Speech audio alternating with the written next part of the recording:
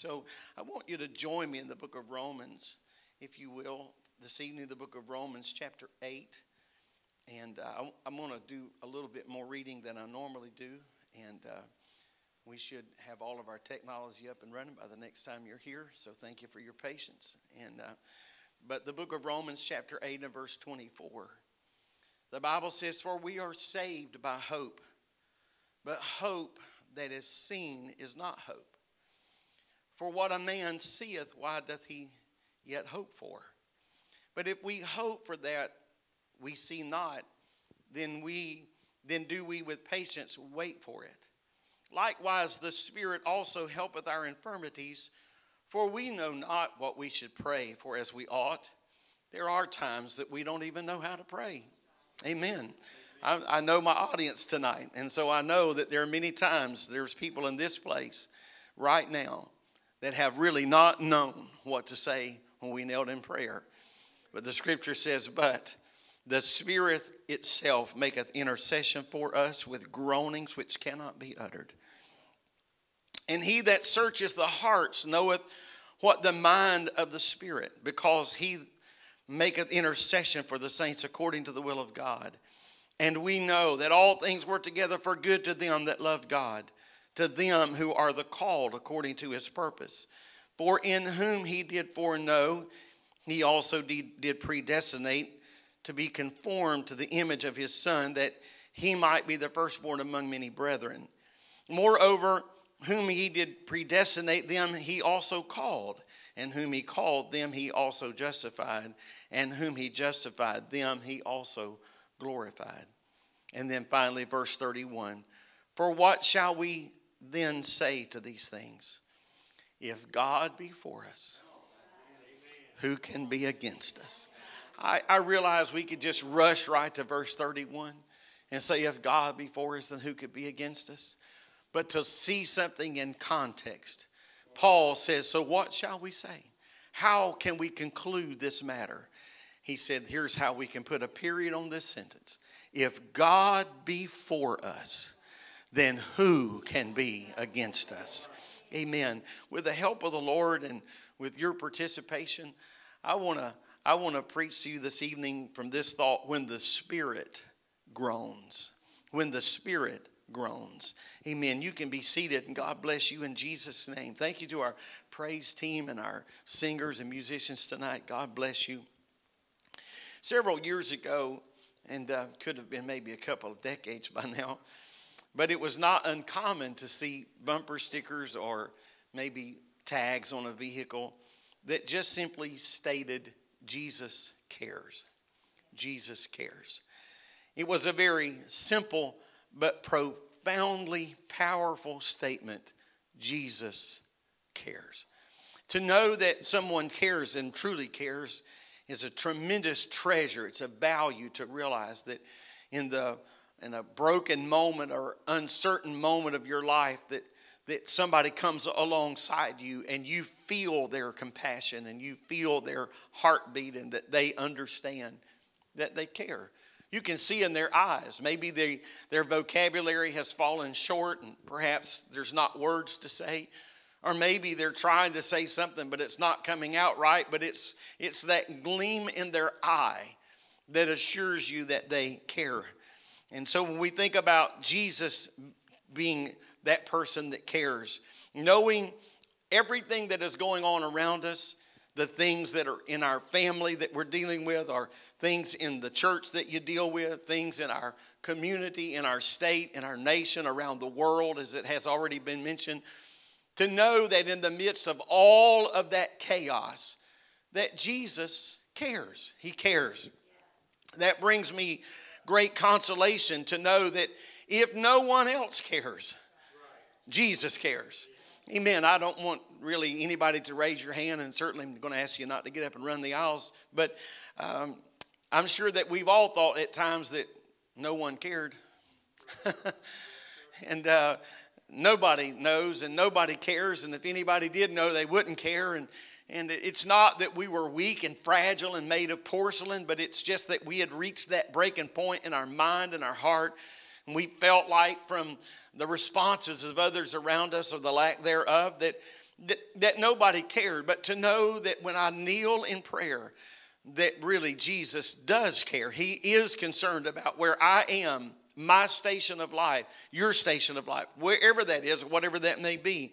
And so when we look in our lives, when we look back and we see things that we've gone through, or maybe see where we've been, or perhaps you maybe see where you are right now, or how people have treated you in the past, or sadly maybe how someone's treating you right now, we have to remember in the midst of all of that cloud and confusion that Jesus truly cares.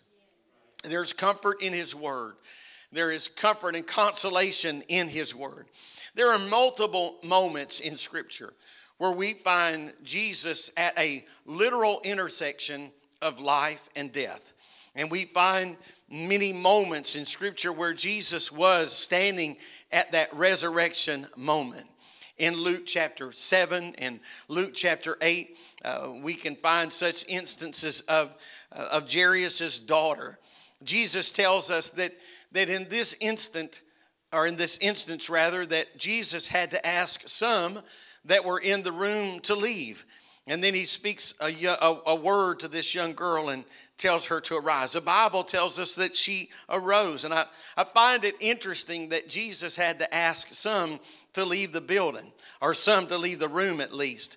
I heard one preacher refer to this. He said, you got to remove the blessing blockers out of your life. Amen. And sometimes we've got blessing blockers in our life. We got to get those distractions out and move them out of the way so that the blessings of God could flow into that particular situation.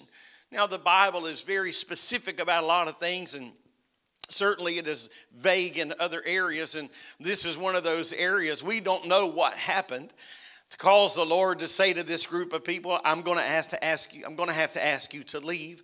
I'm not thinking that it was just a brawl, but there must have been some measure of unbelief that needed to be removed from the room. It needed to be removed from the situation so that God could be at work. And so I pray, and I'm going to continue to pray, that God will move the blessing blockers out of my life. And even if it's a part of my own heart and unbelief, move that block. Amen. And let the Spirit of God flow, and let it flow freely. Then there is the story of Jesus standing at the tomb of Lazarus. And Lazarus was in the tomb 4 days. And again, I know that you know this story. And when Jesus got there, his sisters Mary and Martha, both of them very dedicated to the cause of, and the life and the ministry of Jesus Christ. But in their humanity, they said, if you had been here, our brother would not have died. But in reality, I'm going to say something we've heard many, many times over, that Jesus was not late. He was not late then, and he's not late ever. Jesus is always on time.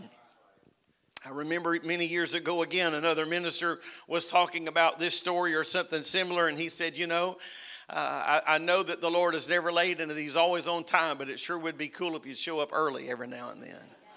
Really be cool if you'd do that.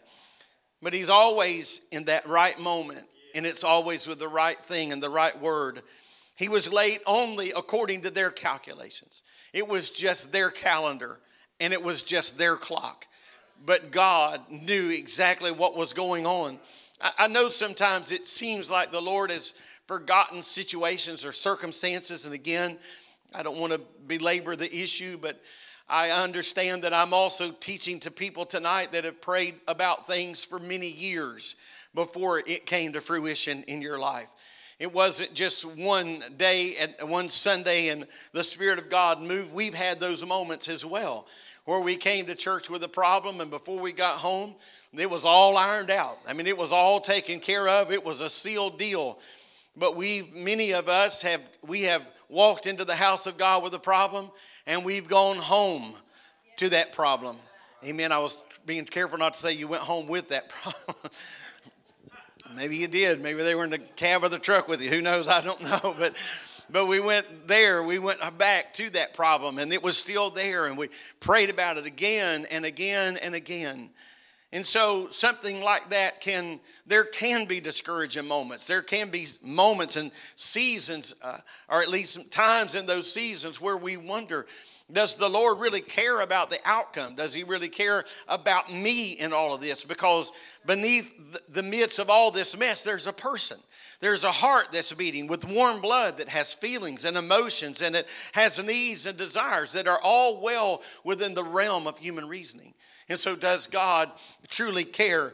It may seem like that Jesus has left us right in the middle of the mess, but the Bible tells us that he will never leave us nor forsake us. So even in those moments when I feel left and those moments when I feel forsaken, I've got to go to the Word of God and just stand on the promise that if this is right, then this is right. If one part of the Bible is right, then the whole loaf is right. And so I've got to stand on that word and say, you said you would never leave me and that you would never forsake me. Amen. And he may not show up when you want him to. That is the truth. That's more than just the line in a song. He may not show up when you want him to, but he'll be there right on time because he's an on-time God.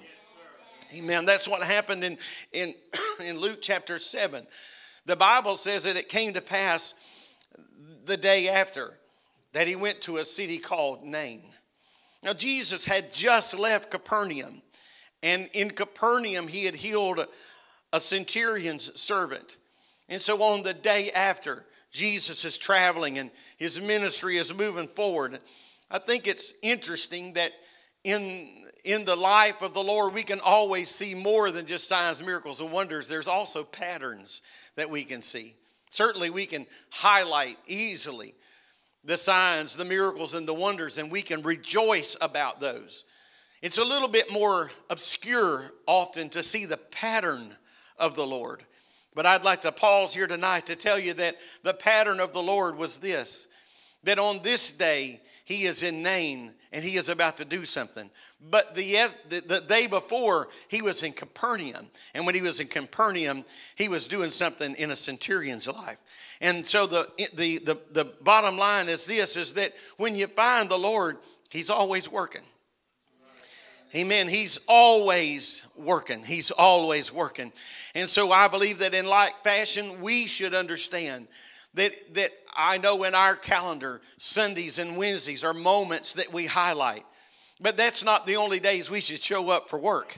Amen. We should always be working. He didn't just call us to show up today or show up tonight.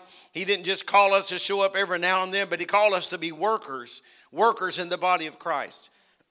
One of the many things that I can appreciate about the Lord is that no matter where I am or no matter where we may be, the Lord doesn't mind meeting us there.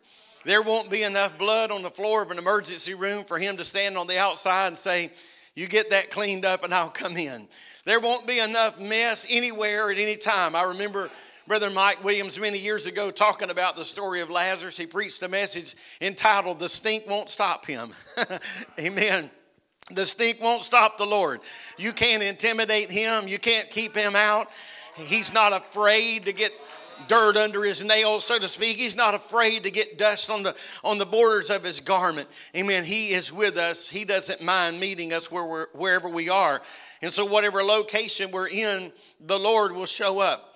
I found myself in places where it seemed as though people, or at least some people, had forgotten all about me. And in that moment, I could be reminded that the Lord hadn't forgot about me. Now, it's entirely possible for people to forget about you. One of the great concerns that inmates encounter when they are going to prison is the fact that they are often forgotten.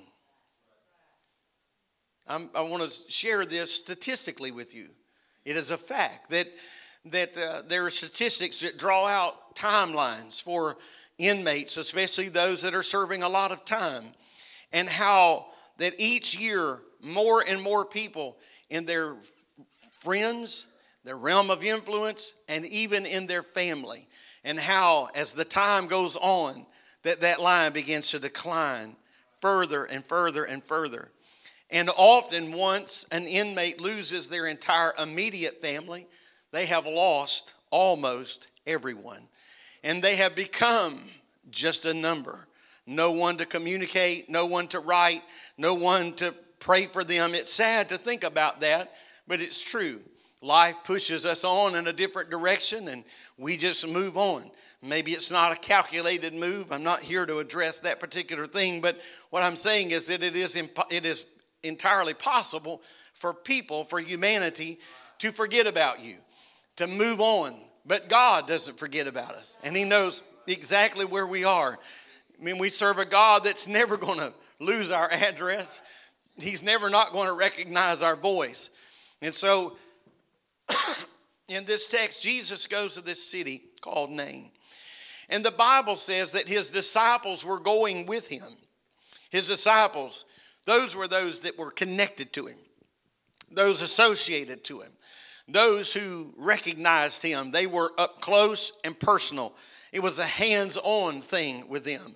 They were not just connected physically to the ministry of Jesus Christ, but they were connected to the heartbeat of the ministry of Jesus Christ. And they were concerned about what they were doing. But then the Bible says that there was another crowd. The Bible says that the disciples went with him, and then the scripture just says, and much people. And much people. And so let me just stop here and tell you that there will always be this propensity for there to be much people. There's always a propensity for spectators to be around. I mean, you just let a fire engine go by or an ambulance or something, and many times, and I've been guilty myself, of just following them to the scene of the accident because it's easy to be a spectator. There are those that just want to watch and see what's going on in the church or what's going on around. And so in church, the church is not immune to this. We have the same thing that can happen. And those that want to do something and those that are involved, thankfully we have those. And then we have others that just want to sit and watch others do things. I mean, that's just how life goes. And that's in every capacity of life. But really and truly, we don't have time for spectators. Amen. We don't have time to be spectators is what I'm trying to say. We don't have time. The time is too near drawn for us to sit on the sideline and just watch others carry on. But I'll tell you what happens when people become just spectators. They start many times just finding fault with things that are going on around them. This can happen in church. It can happen on your job. It can happen in your family. The list goes on and on. This past April, Sister Thetis Tenney was in Ocala, and she was one of our speakers for our ladies' conference.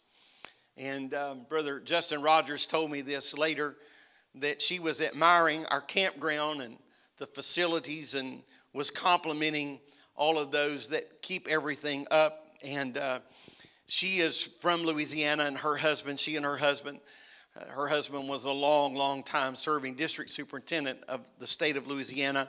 So they have a large campground in Tioga, and so she knows all about campgrounds.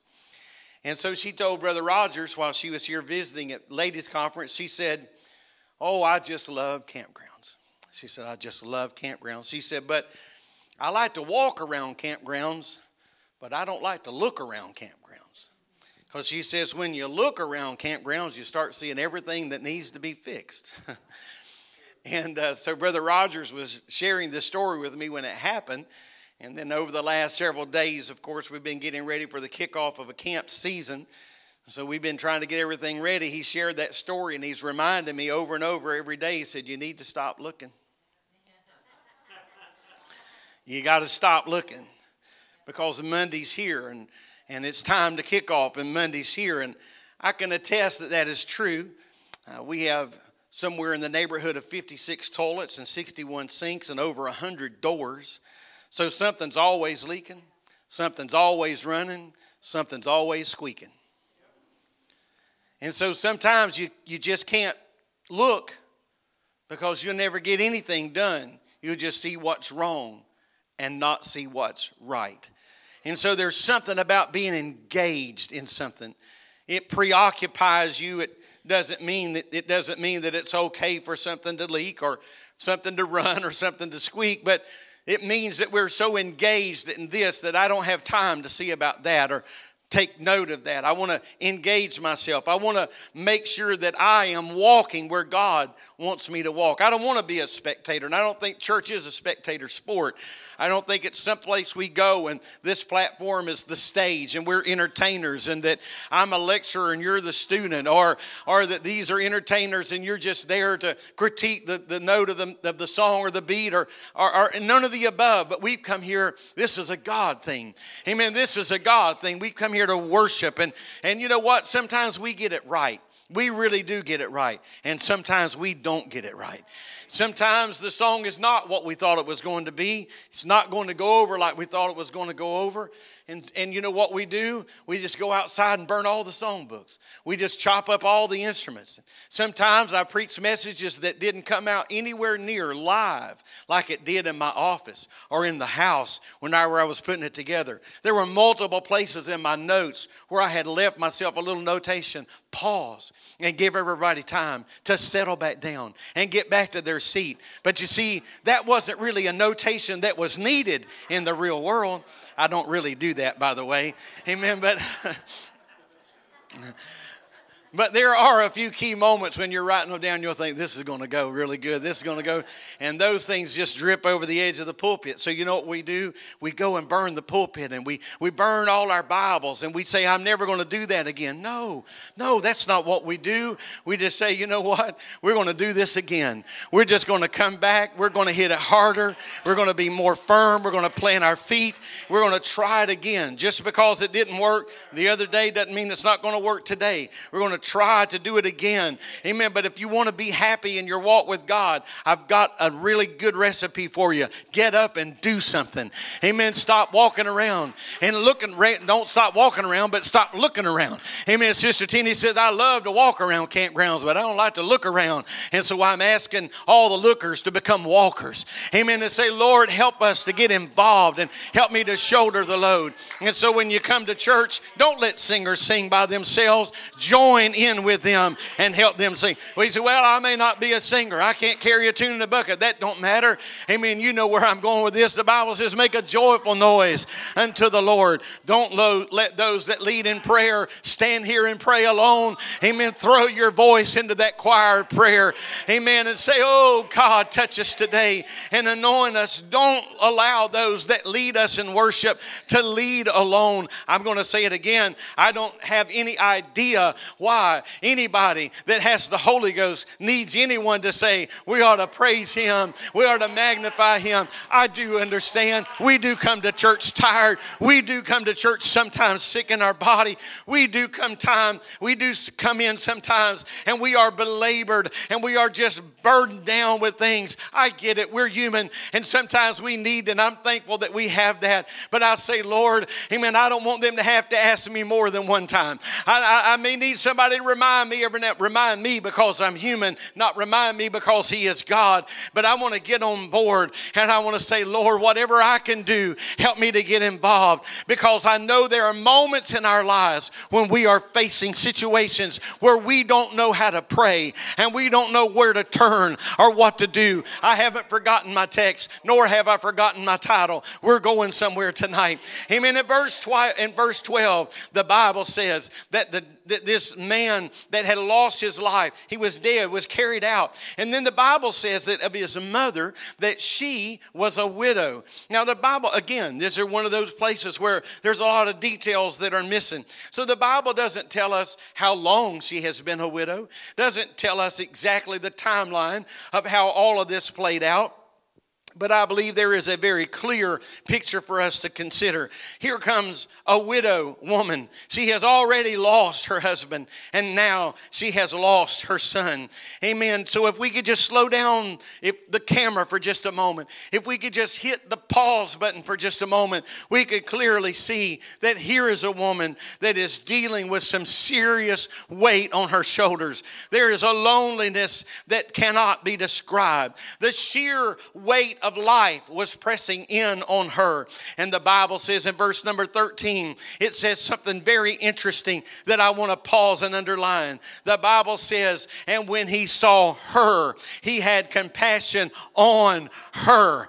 Amen. Now he knew all things before, during, and after. He knew about the loss of her husband, and he knew about the loss of this son. But the Bible says when he saw her, now she was not the centerpiece of this setting. She was not the centerpiece of what's going on. Amen. There was a funeral procession, if you please, but the Lord saw her. He didn't just see what was going on around her. He saw what was happening inside of her. He saw her heart. He saw her mind. He saw her broken spirit. Amen. There are people, I would submit to you tonight, that look like everything is okay in their life, but you have no idea what's going on in them. And I'm so thankful that the Lord doesn't just take a snapshot of our lives and say, well, everything must be well. But when he saw her, he had compassion on her because he saw her heart and he understood well. I want to tell you today that I understand that we are often almost victimized. That's a pretty strong word, but we're often almost victimized by social media today because people don't post their bad days. Well, most don't post their bad days. People post their high moments. Very, very few people sitting in line taking pictures of a Crystal Burger. But they probably going to send you a picture of their plate from Ruth's Chris. I'm just saying. And so we're victimized sometimes because we look at that and we scroll through profiles and it looks like everything is just wonderful. And every day is a holiday and every meal is a banquet. And why can't you be more like her husband? And why can't you be more like his wife? And why did we have these children?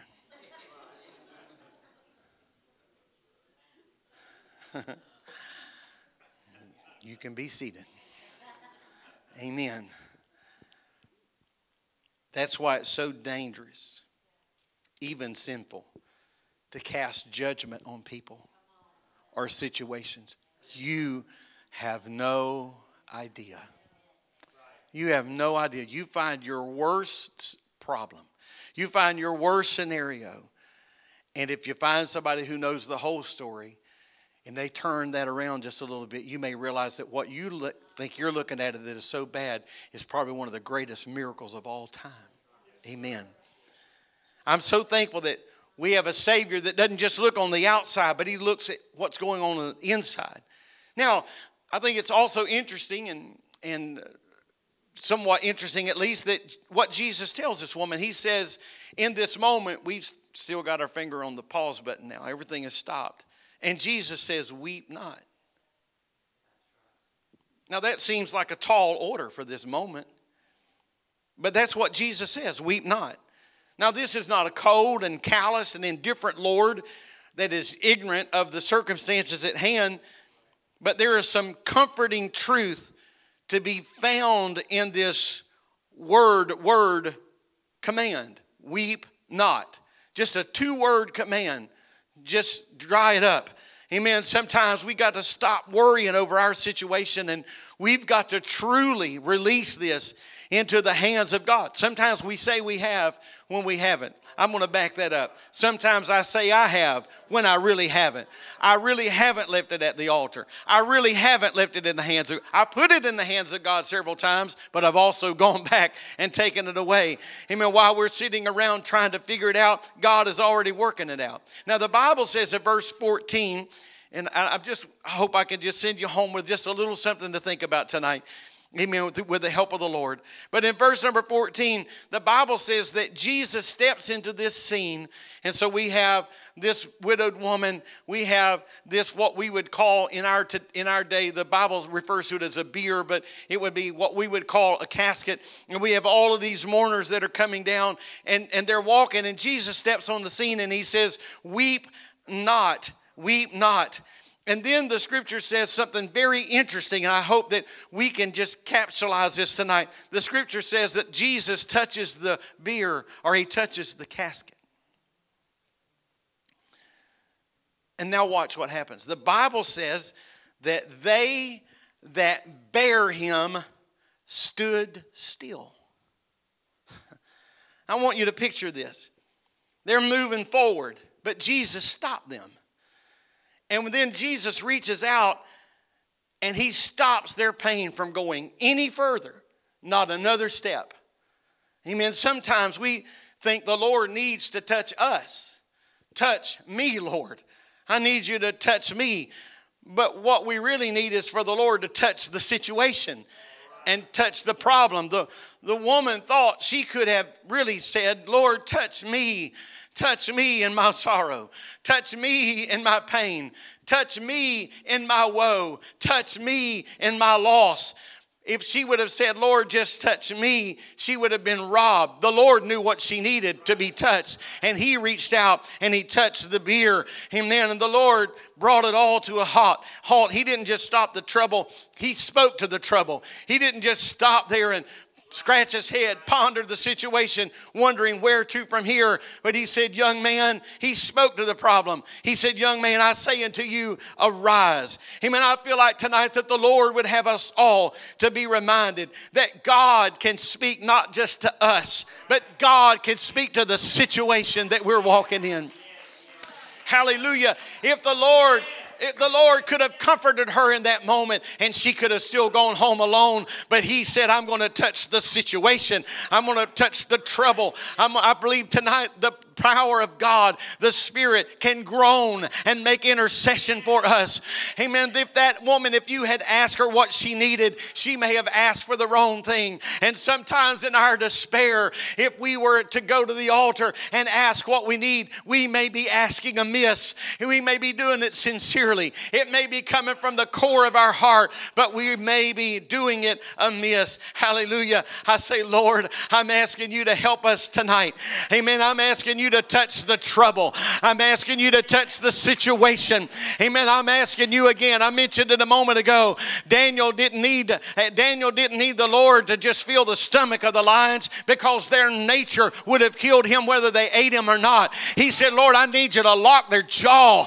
I need you to stop this situation. Hallelujah. And I'm going to tell you that God can touch. Sometimes it's not us that needs the touch. It's the situation that needs a touch. Oh, I feel the Holy Ghost in what I'm saying here tonight. Amen. The Spirit of God in Mark chapter 4 the Bible talks about in Mark chapter 4 where the disciples were in the boat and he was asleep on a pillow, but the water and the waves were coming in. The loss of life was imminent. Amen. They didn't need the Lord to come to them one by one and pray for them to have peace. They needed the Lord to go and speak to the storm. Hallelujah. Because when we give way to God, the Spirit can groan. The Spirit can groan. They may have said, Lord, give us peace, or Lord, give us faith, and they might have wound up swimming to shore. But when they woke him and said, Lord, he knew what to do. Hallelujah. He didn't just touch the woman, he touched the casket. He didn't just touch the disciples, he spoke to the storm. He didn't, he didn't just say to the man of Gadara in the next chapter, amen, everything's going to be all right. We're going to pray for you to get a job. We're going to pray for you to get a home. Amen. When he walked up to Jesus, Jesus took the storm. Hallelujah. He said, you got to come out of him. And the Lord said, you're going to go from here and you're going to go into those swine. And those swine are going to go into the sea, because the Spirit knows what we need. I'm going to tell you, Hatchman Apostolic Church, I believe the Holy Ghost is speaking to our church tonight. Amen. We need to pray and say, Lord, we ask you to touch us. Amen. We ask you to touch the situation. We ask you, God, to move. You know what we need. The Spirit, we need the Spirit to groan. Oh, hallelujah.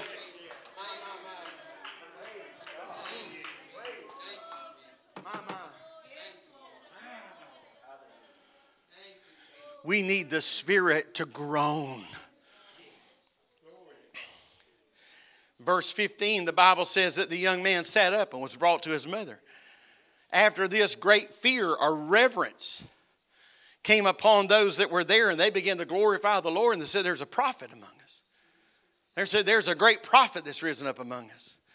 You see, every time we see God's glory move in somebody's life, we are to glorify the Lord.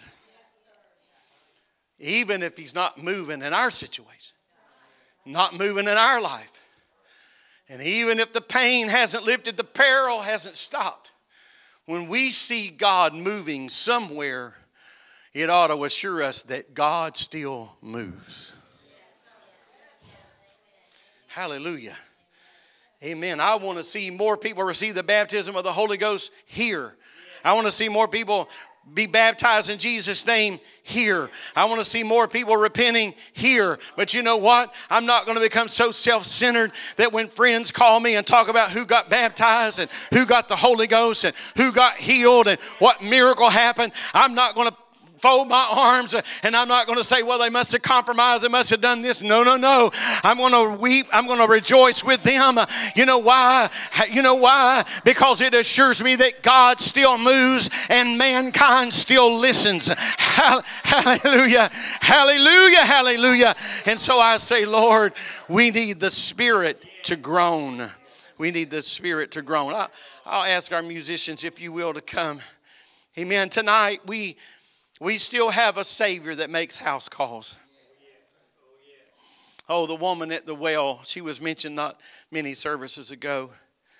When Jesus turned her situation around, the Bible says that she ran back. She ran back to tell all of her friends, come see a man who told me all things. Come see a man.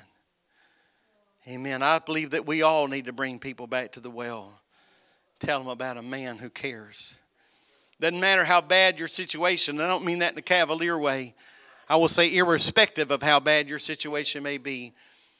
Amen. We need to be rested assured in our heart that Jesus still cares. And when you've been crying all night long, it's He that can wipe the tears from our eyes. Amen. There was a time when I didn't know how to care for myself. But I thank God He kept me when I didn't know how to keep myself. I believe that many here can testify that you've been through storms and you've been through rain and you've experienced heartache and pain. But what you found in the midst of all of that mess was the fact that you were serving a sustaining God that could help us when we couldn't help ourselves. Serving a God, one writer said, we have not a high priest that can't be touched with the feelings of our infirmities, but was in all points tempted like as we. We are serving a God that can feel and does feel what we feel. Amen. I'll ask you to stand. Perhaps in all of our lives, if we could have just a glimpse, transparent honesty. We've all said, well, our friends just don't understand. They've never been through what I've been through. That may be true. They've never stood where I'm standing, and that may be true. And the most compassionate and the most understanding and the closest person in our life, we may have felt like they didn't get it. They didn't get it. But I want to read Romans 8 and 26 and 27 one more time before we walk out of this house. When they don't get it, when we don't get it, when they don't know what to say, and when we don't know what to say, likewise the Spirit also helpeth our infirmities. For we know not what we should pray for as we ought, but the Spirit itself maketh intercession for us with groanings which cannot be uttered.